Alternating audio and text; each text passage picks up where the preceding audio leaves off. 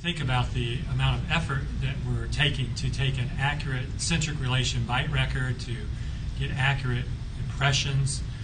Now, as we move to the articulator to mount the models, it's going to be super important that we not lose our accuracy through poor mounting technique. So we want to talk to you about how to work with the mounting stone and the sequencing of mounting models so that you have the accuracy that you need. Now that we have accurate impressions in casts and an accurate centric relation bite record and an accurate ear bow transfer, we're ready to prepare the articulator for the mounting procedure. First, we'll want to remove the guide table and exchange that out for the articulator index. Putting that securely into place, locking that down. The next thing we'll do is add the maxillary cast support. That's a magnetic attachment that will help support our bow transfer. So we'll go ahead and put in the bite fork, attach that to the index, snug that up, raise the maxillary cast support, and tighten up that set screw. Next thing, we'll want to take the maxillary cast to make sure it fits accurately in our bite fork, and we're ready to go. As we prepare the stone, we're going to want to go ahead and not only put a notch in the base of the maxillary cast, but also wet that stone again so there'll be better adherence.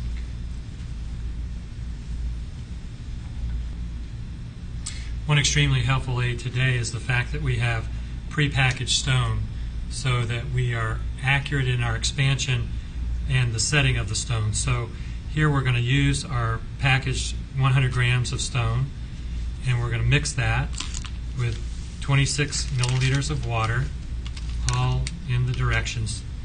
So we'll mix that water with the stone. We will be hand mixing this.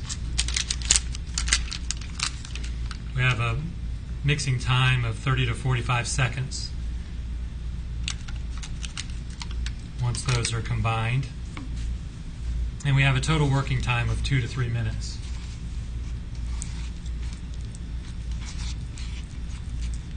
The total setting time for this stone will be around 5 minutes.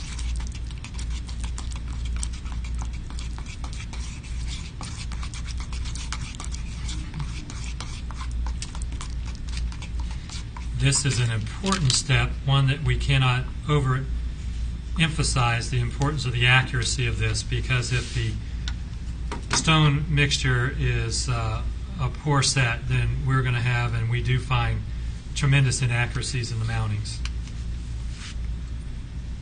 Go ahead and add the stone to the wettened cast, filling in the undercuts there. We'll go ahead and put the magnetic plate on the maxillary and flow that in so it locks in.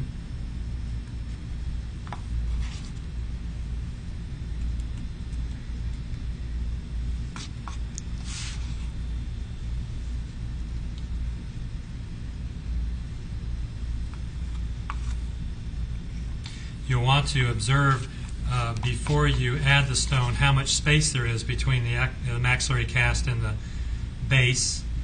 So you'll see how much you need to build that up.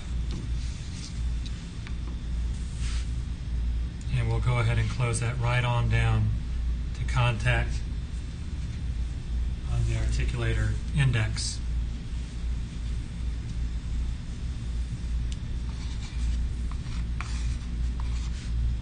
If you have extra stone, you can go ahead and fill in around the sides.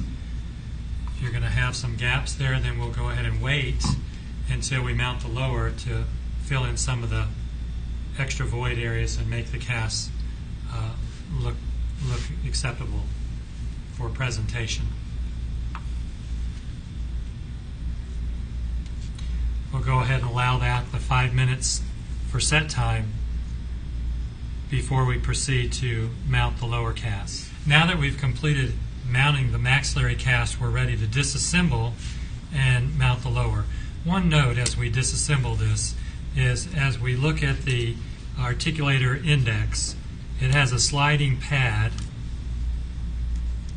We'll just take this apart, and that sliding pad needs to be positioned to the left in order for the pin to be properly oriented. So make sure that you keep that position to the left on the articulator as we're looking forward in order to have that work out just right. So we'll take this apart, we'll disassemble, and prepare to mount the lower. Now, we'll go ahead and put the anterior guide table back in position.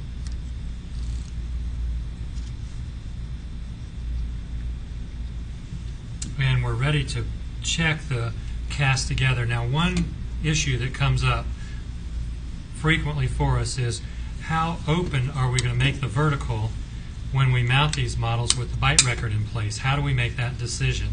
So here's an easy way to do that, is to take the lower cast and put it together by hand and go ahead and mark between the upper and lower any arbitrary point, one mark on the maxillary, one point on the mandibular, and then measure that. We'll see what that measurement is. Then we'll go ahead and put the wax record between the two casts. Again, just by hand, putting that record in place.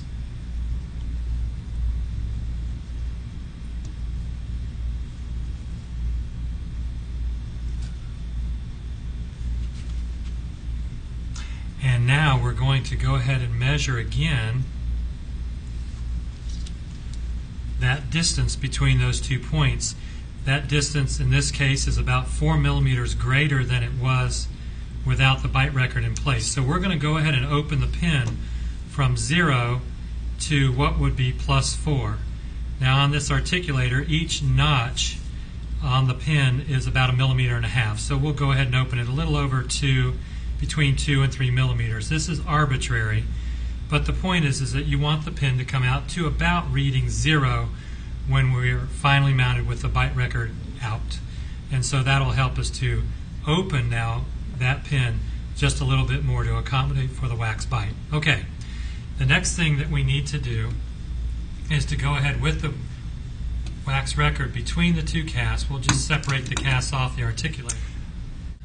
At this point, it's a good idea to evaluate your wax record to make sure that you have accuracy in having tooth wax tooth, or in this case stone wax stone.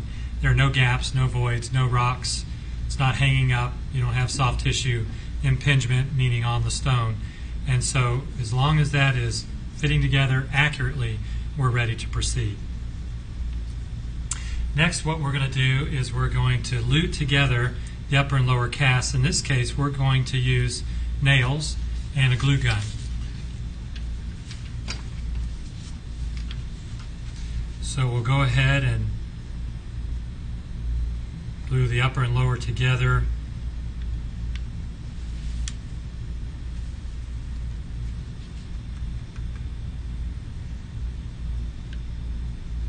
Like so.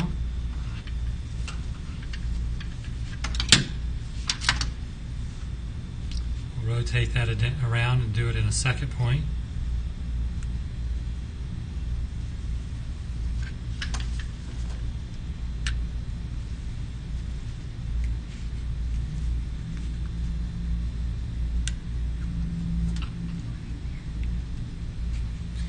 It's important that we use a rigid material that will not be influenced by the setting of the stone, or that has flexibility or give to it.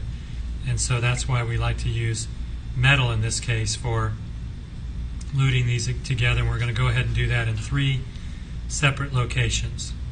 Now that the upper and lower casts have been joined together, we have soaked the lower cast with a little water to moisten and prepare the surface, and we're ready to go ahead and add our stone. Again, we'll mix our prepackaged stone, 26 milliliters of water to 100 grams of powder. We can't emphasize enough how important it is to have this accurate ratio. Mount it up in the center of the mounting plate, flow it into the undercuts there, and we'll go ahead and make a column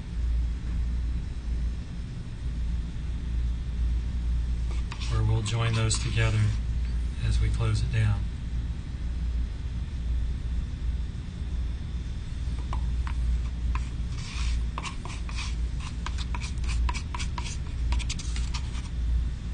Again, the total setting time with this stone is 5 minutes.